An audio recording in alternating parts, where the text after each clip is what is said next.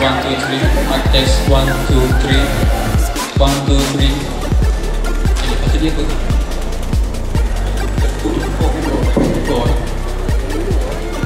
Tes. Testing.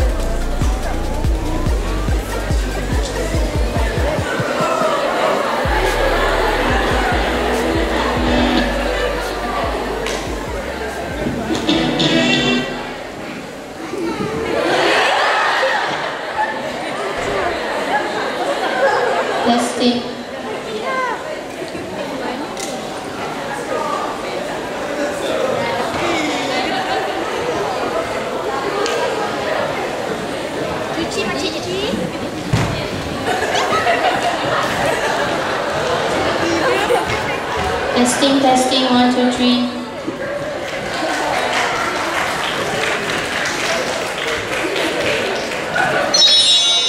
C1. This is Alif. He is a dental student. Recently, he received the results for the first pre-pro examination. He failed in anatomy, but he did not give up. He believes that it doesn't matter how slowly you are progressing. What matters is that you do not stop. It's okay. Be like Alif. After 5 years, Alif finally graduated with many distinctions. He is satisfied and happy that all his hard work paid off. He may have finished his study as a dental student, but his journey as a dental officer is far ahead. The beginning of his career as a first-year dental officer, Fido, is pretty much disastrous. He is placed at a rural area in Sarawak, far from his family in Kuala Lumpur. He struggles to adapt to the people and surroundings. Throughout Fido, he has to keep up with the everyday nagging of his senior dentist and miscommunication with patients. These situations cause him to be in distress, but he tries his best to practice patience and perseverance. Alif finished his Fido. He remains working in Sarawak for another 5 years. He attends many dental conferences in Malaysia as well as overseas. He builds a strong reputation. Later, he is transferred back to Kuala Lumpur. He continues to serve under government. He also holds a position as secretary in the Malaysian Dental Association. He is committed to his work. He is proud to serve Malaysian government. Be like Dr. Alif.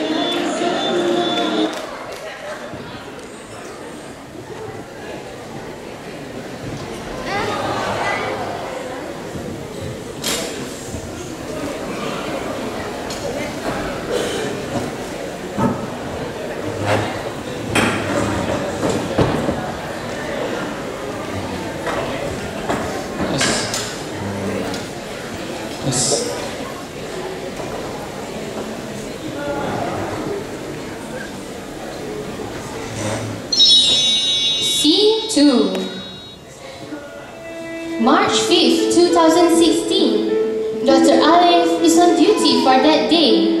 There are 3 patients waiting for treatment in the clinic. They are an old lady with impaired hearing, a middle-aged guy, and a popular local singer, Miss Fasihah Sanda. Mrs. Siti Maimunah? Mrs. Siti Maimunah? Mr. Siti Maimunah? Your turn now. Your turn now. Please come in. The old lady enters into the doctor's room. Unfortunately, Dr. Alif doesn't remember that this old lady has an impaired hearing. Assalamualaikum, Auntie. How are you?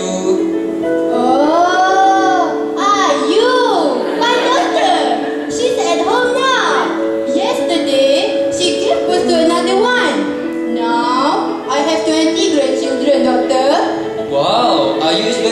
talking, huh? No.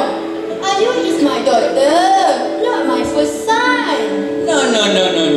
What I mean, I ask you, how are you today, Makcik? Oh, what? Never mind, Makcik, never mind. Please take a seat and we shall proceed with the treatment now, yeah? My bad. My stick.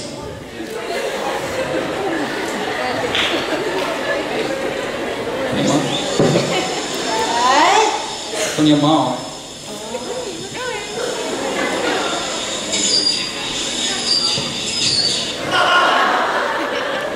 Oh, it's done, Makcik. You look so beautiful today. Thank you, doctor. She can hear that. My bad. Thank you. My stick.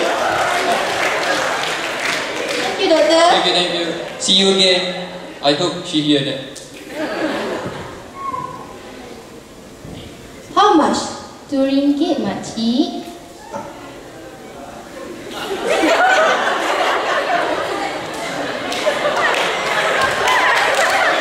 What? RM2.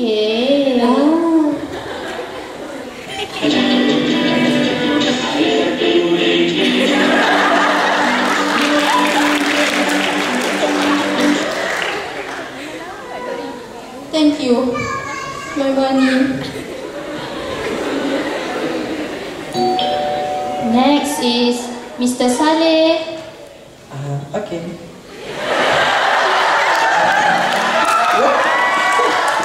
Sometimes Dr. Alif also have problem, which is when he encounters pervert patient.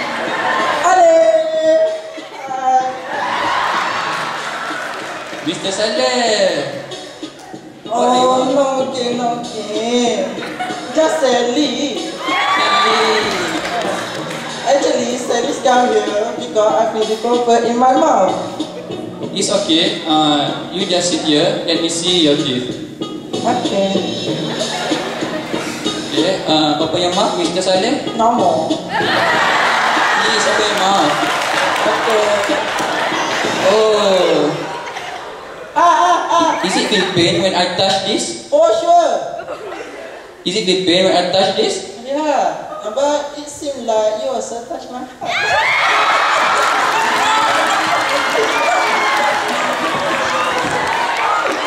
Touch lagi.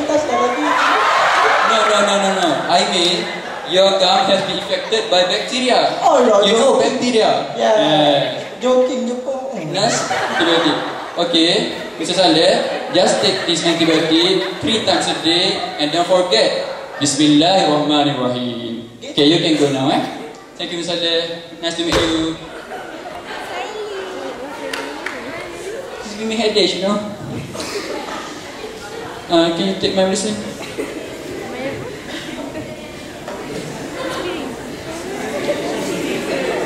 No massage, medicine only.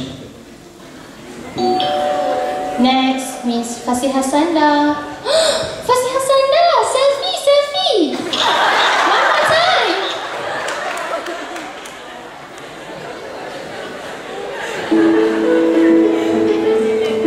Hello, doctor. Nice to meet you, Alif. Do you know me? Yes, of course I'm I the famous do. singer, Fasihah Sanda. Yes, I know Of you. course you know me. Yes. Doctor, I'm so sorry for cancelling the previous appointment so suddenly. You know, artists like me, so busy. It's okay. Let's just proceed with the treatment. You want it quick, right? Yeah. How could you know? I know you. Oh, you know me. Fasihah Sanda is scheduled to have root canal treatment of her central incisor for that day. Unfortunately, Dr. Alif is not feeling well at the moment, but he still continues the treatment. It's done, miss. Okay, thank you, doctor. Take care of yourself. After the treatment, Fasihah Sanda leaves the clinic. Then, the nurse enters Dr. Alif's room to give him a letter of invitation to the annual dental dinner that will be held in 2 weeks' time. Thanks, Cahaya.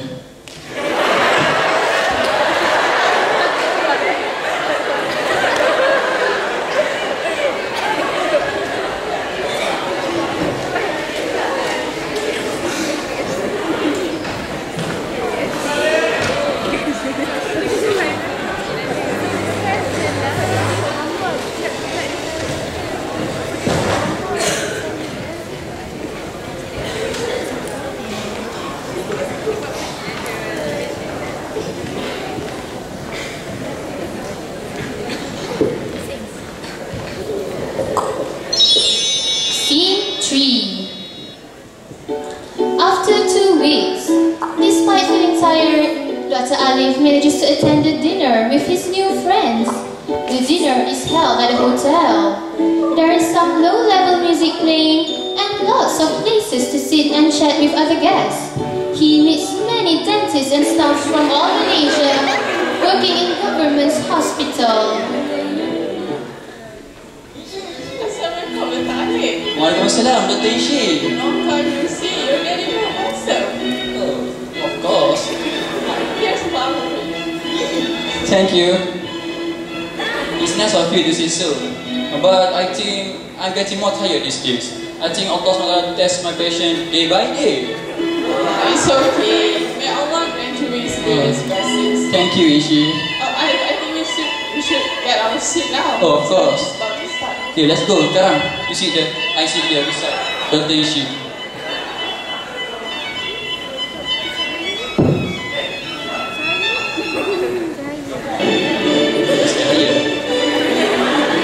Assalamualaikum warahmatullahi wabarakatuh. And welcome to Dental Tiang.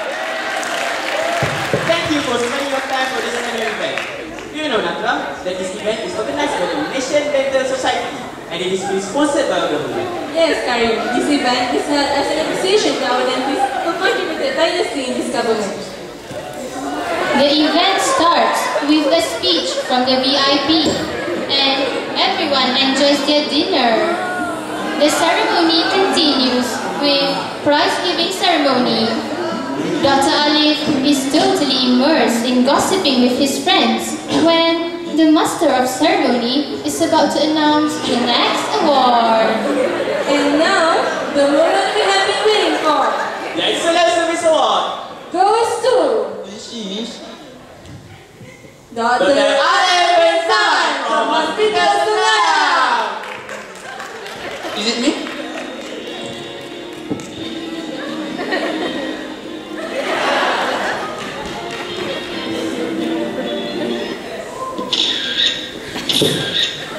This way. Thank you. We have done with all the awards and now I would like to invite our performer for tonight. Yes, that's right, Karim. Our guests can enjoy their meal. But who is a performer, Karim? Yeah, this one very interesting fact here, Natra. Our performer just told me that she had experience of being treated by Dr. Alif. Ladies and gentlemen, I present to you Fasihah.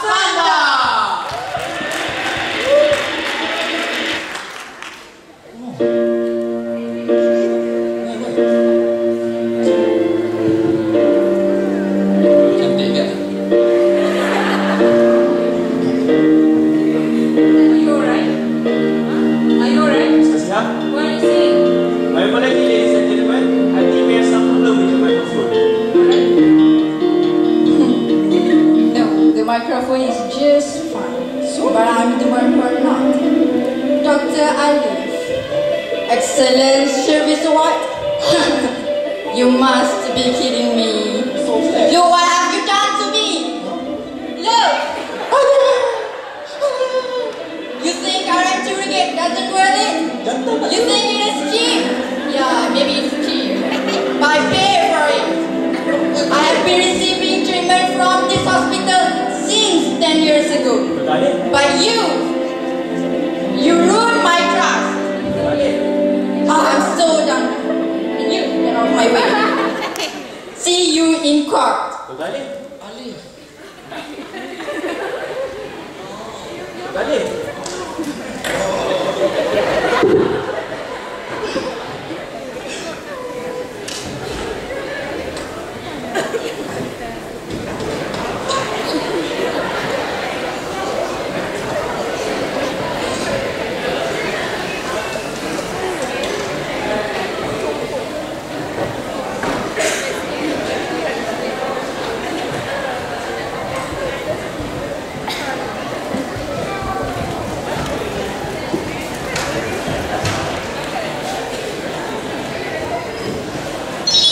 Scene 4. Dr. Alif feels very depressed and frustrated. He can't even sleep during the night, remembering about the incident that happens at the dinner. The next day, at the hospital, Dr. Alif, here is a letter from the hospital's director. Oh, thank you.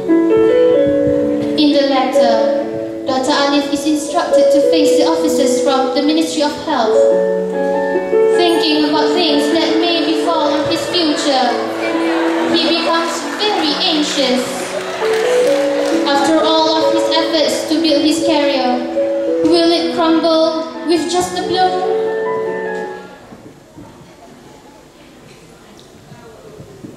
At the office of the Ministry of Health, Dr. Alif is investigated regarding the matter. After thorough investigation, he is found guilty for his error during treatment on Fasihah. While carrying out the root canal treatment on the singer, he mistakenly deposited inadequate filling into the affected tooth. This has caused the singer to lose her central incisor. Few days later, at the court, As a consequence, you will be sued with the amount of 1.6 million and you will be transferred to a rural area in Ranau, Sabah after 7 months of job suspension.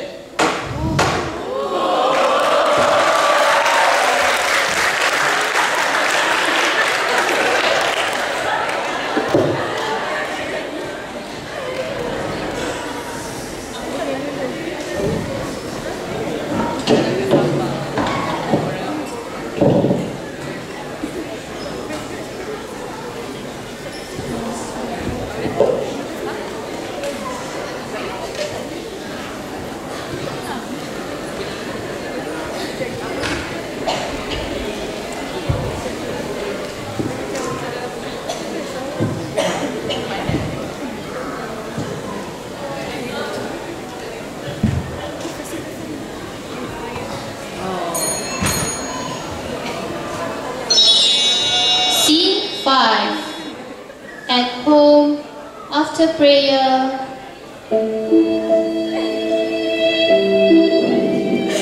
in the name of Allah, the most compassionate and the most merciful God. O Allah, please give me strength and patience to face all of these problems. Alhamdulillah Rabbil Alamin.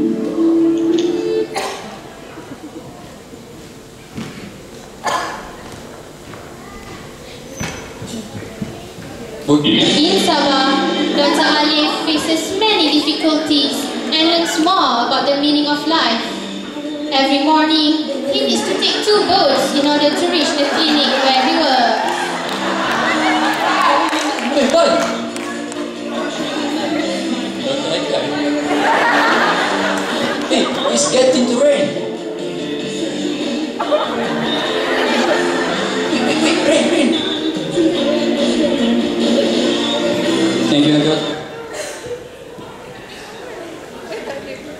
Dr. Alif also encounters many rare illnesses and orang asli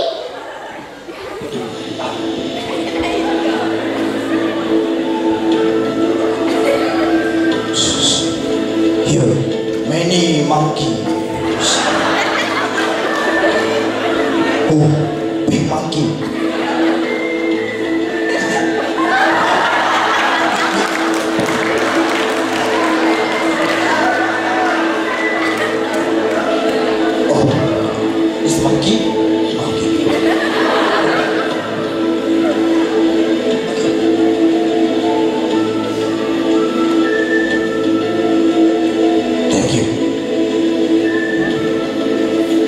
Hello, sir.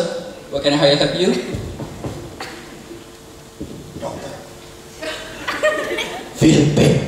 Eat chicken. Oh, I see. Okay. Let me look at the case. Stay. Oh, it's just one matter. Okay, let me check here. Memang. Oh. It's just. Okay.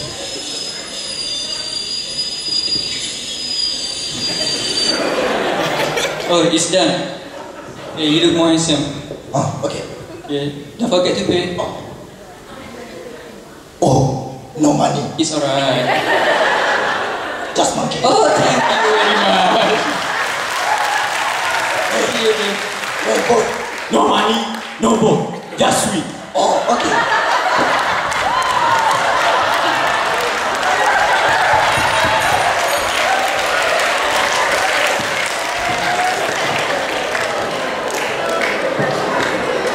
Dr. Alif had difficulties in communicating with his patients. However, he still remembers his mother's advice for Sabrun Jamil, that patience is beautiful.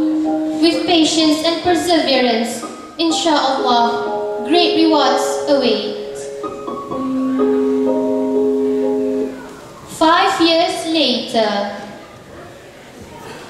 Ladies and gentlemen, for your information, Dr. Alif is now with us in this auditorium.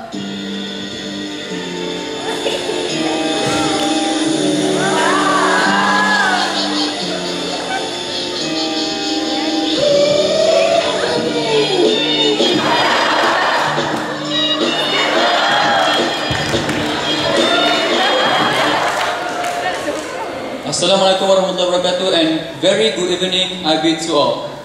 First of all, let me introduce myself. You must know me, I'm Dr. Alif. Now, thanks for coming to the launching of my latest product. Now I present to you my latest product. Aku putih.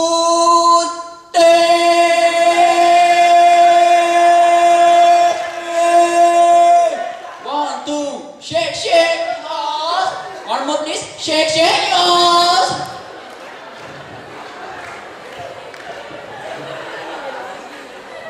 Please buy my product. Dr. Alif is finally able to rebuild his name, even though in a different field. He manages to own a company that produces and supplies oral hygiene products. His products are very famous throughout the world, and he gets a lot of positive feedbacks from his customers.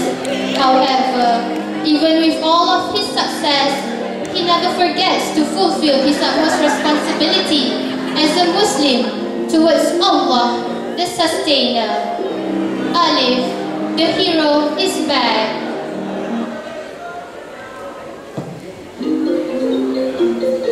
Sorry, my wife is calling. Okay, I got to go. Bye bye.